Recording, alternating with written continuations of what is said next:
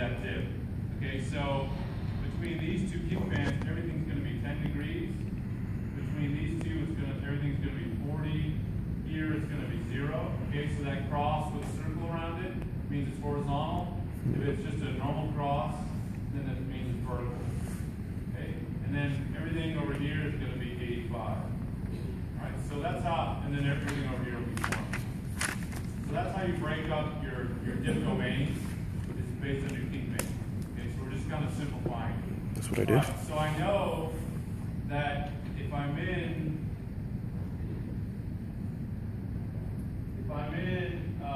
this boundary, I'm in this kink band, so I know that boundary is going to dip 40 degrees to the west. All right, and you're going to use a protractor, which obviously I don't have. I don't have one either. It's going to be 40 degrees to the west.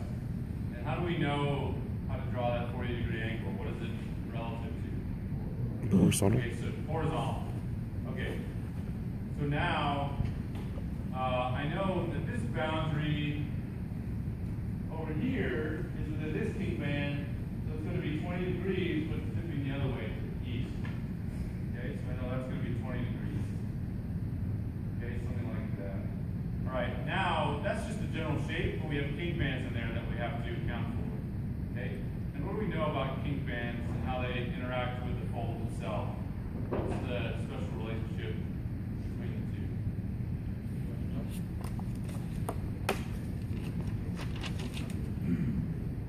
Okay, so there's a change in direction when the kink band is intersected.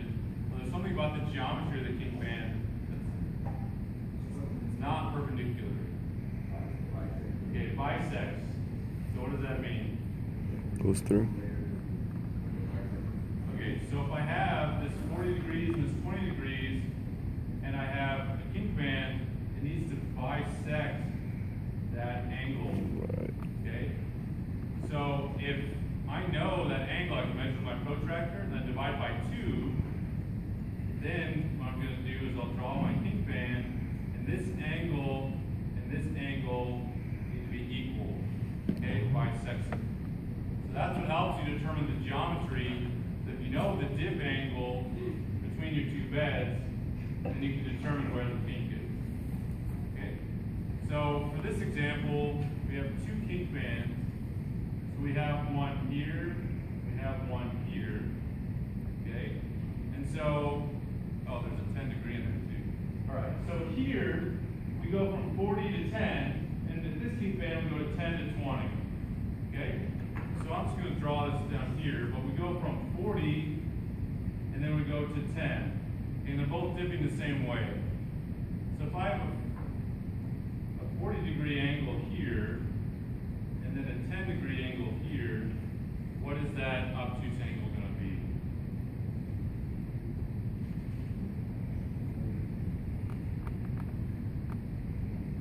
I forgot the question. Okay, so whatever it happens, let's say, I think it's like 150. Is it 130? Okay, so let's say it's 130. So divide 130 in half, that's 65, right? I just made it up. We're going to measure this angle. We measure that angle. Okay? And so if it's 130, we'll cut it in half, that's 65. So now, at this kink band, we know it's at the surface, and so we need to bisect that angle. So it's going to dip to the east. It's going to be 65 degrees this way. Okay? So let me erase this.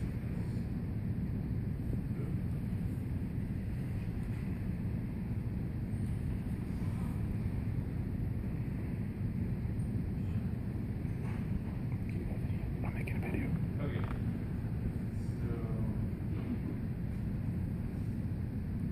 Still moving. You're making the camera shake. Okay.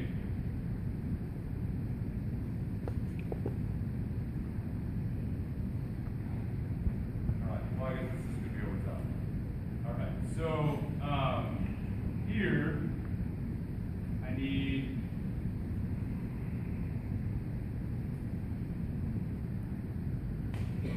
Okay. Here I need that 65-degree angle, and it's still going to be from horizontal.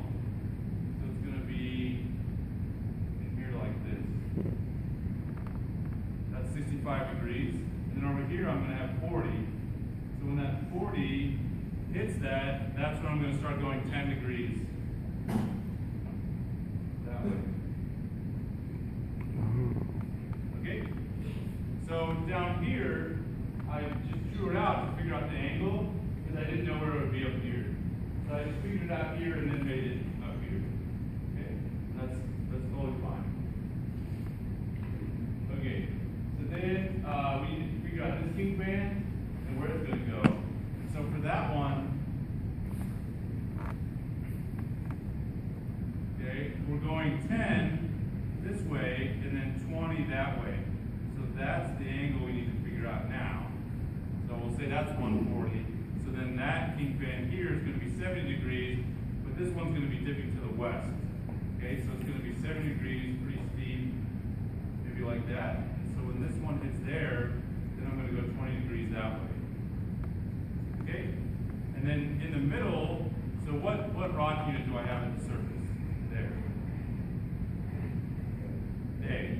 Okay, so this is all A. And then what's underneath A? B. Okay, so if I have A in the middle and it's a fold, what kind of fold is that? Okay, it's a syncline. And how do we know it's a syncline? Okay, so youngest is in the core of the fold. So the shape is not enough. If it's a shape, we don't have age information, then it's called a syn form. If we have the age information, then it's a syncline. Okay? And so this is an example. If you have a fold like this, and A is in the middle, and B is on the outside, and A is younger, that's still a syncline, even though it has a positive shape. But it's called an antiformal syncline. Okay? So syncline, it just tells you about age. It doesn't tell you about the shape. Synform or antiform will tell you the shape. Okay? Alright, so if we keep going here, if we look at the C boundary of the well, that should be 40 degrees. And if we know our kink band, then we know it's going to go 10. And then here's the other kink band, we know it's going to go 20. Okay? And a good way to check that is that if I know that this C is in the well, then that should be 40 degrees. And the kink should go in here, so the thickness should be really very similar. So if you screw up your kink bands, then your thickness is going to be off. Okay? The other thing that's an interesting check is that here we have C at the surface and B here at the surface. So that contact there is between B and C. So if this is the right angle, then you can intersect that contact. Okay? And then that's going to continue up and it goes flat. And there's another kink band here. So you would work out that kink band and see what its geometry was. And once you get that, then it'll go flat. There's another kink band. It's going to go the other way. There. And then, okay, so it's going to go flat. And then it's going to, once it hits here, it's going to go very steep down 85 degrees. Okay?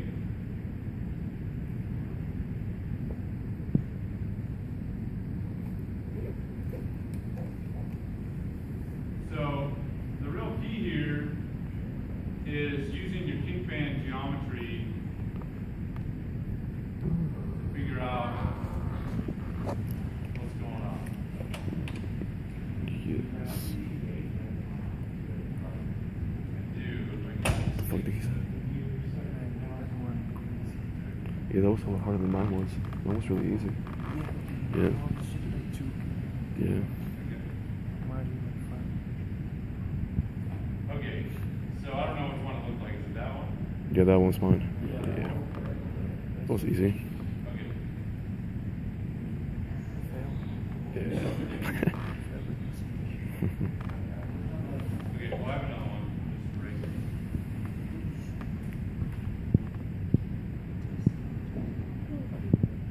This one? It was one of those. So it's still the Yeah, same it was one of principle. those. Okay, we're we're still going to look at our boundaries. So anything over here is 10 degrees. I think that's the fall Anything propagation here is forward. 10. Anything here is 30. Anything over here is 90. Okay, so that crosses the vertical bed. And then over here we don't know. What time is it? But we know it's changing because we have to get from 90 all the way to 20. Okay, so it's just going to be a gradual change. And that we can kind of make up. Just make it reasonable. Okay?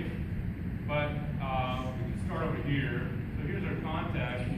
And if it's between B and C, what's the orientation of that contact?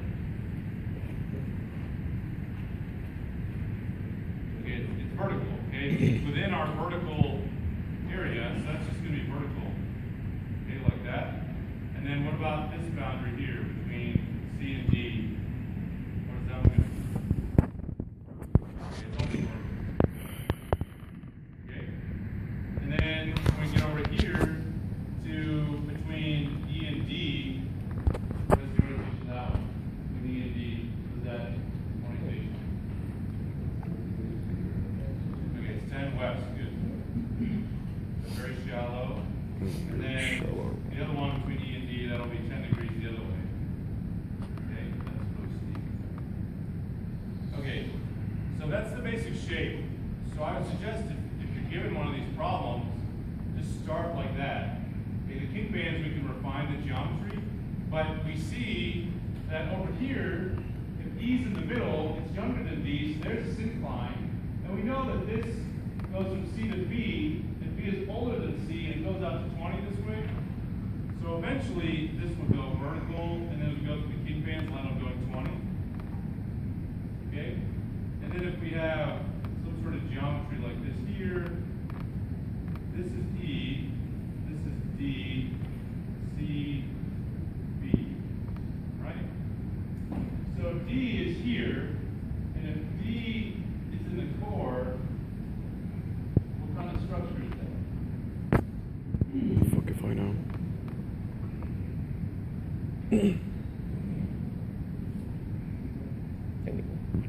Dude, my arms are getting tired. This guy needs to hurry up. What up? That one? That one doesn't seem so bad. No? The first one looked bad. This one doesn't look as bad.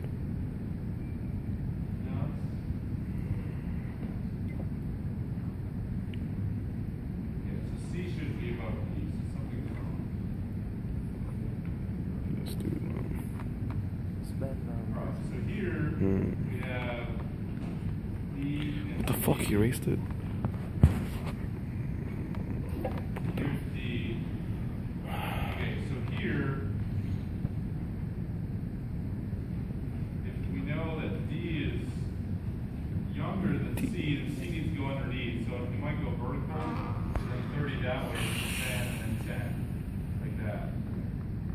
Okay, yeah. So then over here, B is older, so it's going to look like that. Okay? Bryce. What? That's not mine, I think. Wait. Yeah, so if you No, it's a different one. Yeah, I had the one above. So, and he just went through it. like if we went 70, 50, 20. 70, 50, 20. That would be fine. So like this kink band here would be changed from 90 to 70. Kinky. And then this kink band would be 70 to 50 and then 50 to 20 or something. If you just make it reasonable as it decreases, it should be fine. Okay? So for the test, there's going to definitely be some multiple choice. There's definitely going to be definitions. So know your strike and dip, no trend and plunge, any of that stuff. You're definitely going to need to know. Definitely know like your kink band, geometry stuff. Know your full thrust belt terminology, the difference between a full wall ramp and a wall ramp. You guys got that down? Or you want me to go over that? Okay, let's go. Strike dip. All right. Oh, yeah, yeah.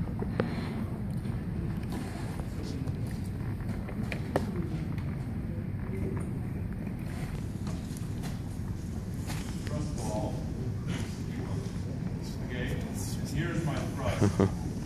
Okay, so the definition of a ramp is when the strata is not the same orientation It's as discordant. the fault. Or a flat is when the strata is parallel to the fault. Okay, so let's start in the footwall. So right here is the strata the same orientation as the fault. Okay, Yes. so that's a flat. Yes. That's a footwall flat. Okay, over here is the fault and the strata the same orientation. No. No. Okay, so that's a ramp. So hanging And over ramp. here, Wait for we have ramp. another flat. Yes. Flat. Okay. So now, in the hanging wall, right here is what? Flat. Okay, hanging wall flat. Right here is what? Flat. Flat. Okay, and then here, another flat. And then here Ramp. is the what? The ramp. Okay, because the fault is flat here, and the beds are dipping into it, so that would be a ramp. So what do we know about a thrust, like full thrust valve being reconstructed?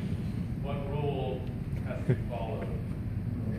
I forgot the name. Okay, so we need the same number Yeah, that's of the. hanging wall flats and ramps as footwall flats and ramps. There's a name for it though. Okay, so here we have one ramp, so that's pretty good. We can break up the flats in different ways. So this one should be okay. But it may give you a cross section and ask you,